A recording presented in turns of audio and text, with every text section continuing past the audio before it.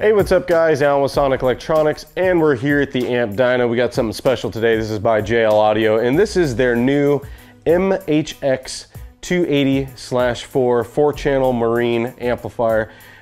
This amplifier can be used pretty much in any configuration, but it's really specifically designed more for power sports, boats, jet skis, etc. The amplifier is IPX6, which means it's water resistant. And we're gonna put it through the test, and we're gonna see if it lives up to what it's supposed to do. So without further ado, let's take a look at the box and see what numbers the manufacturer claims here. So manufacturer states at 14.4 volts at 2 ohms a channel.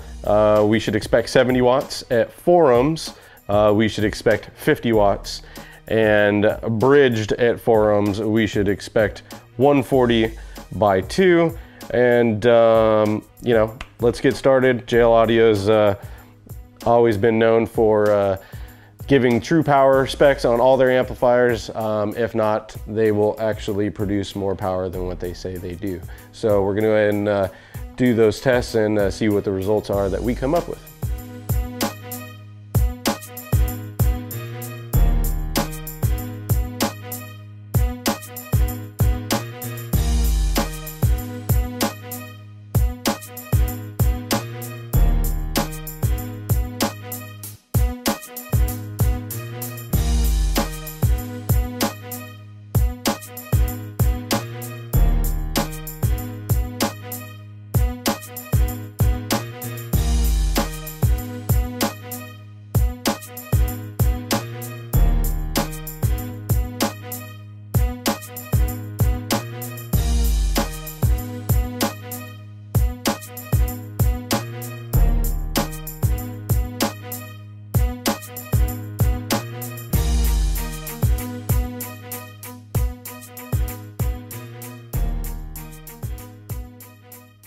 All right guys, so the results are in, and definitely a very impressive amplifier. One thing I want to make a quick note on is on the outside of the box, JL Audio doesn't make reference to their typical 3 ohm impedance that they give you the rated power at. However, in the owner's manual it does.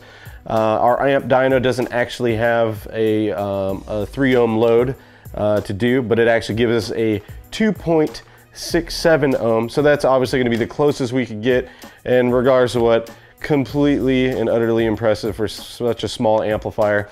So let's go over the results for the MHX280/4.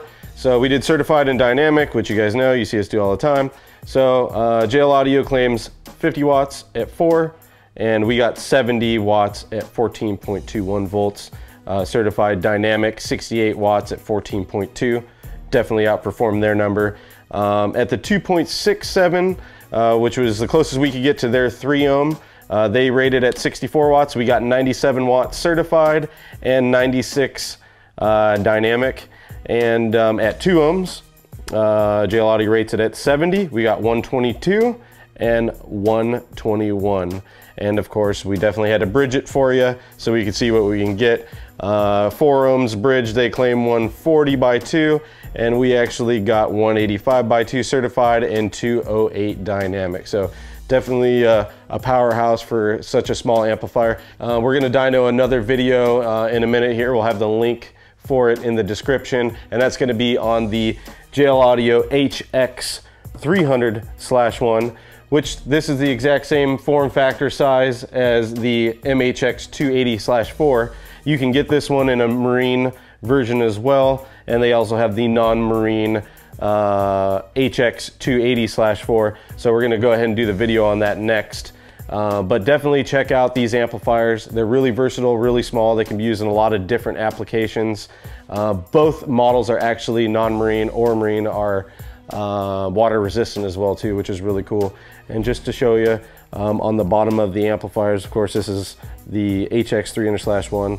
It's got this cool little plate here that has a nice little seal. But once you unscrew it, that gives you all of your bass boost, your filters, and all your switches and settings. So definitely check that out. I'm Alan with Sonic Electronics, and we'll see you next time.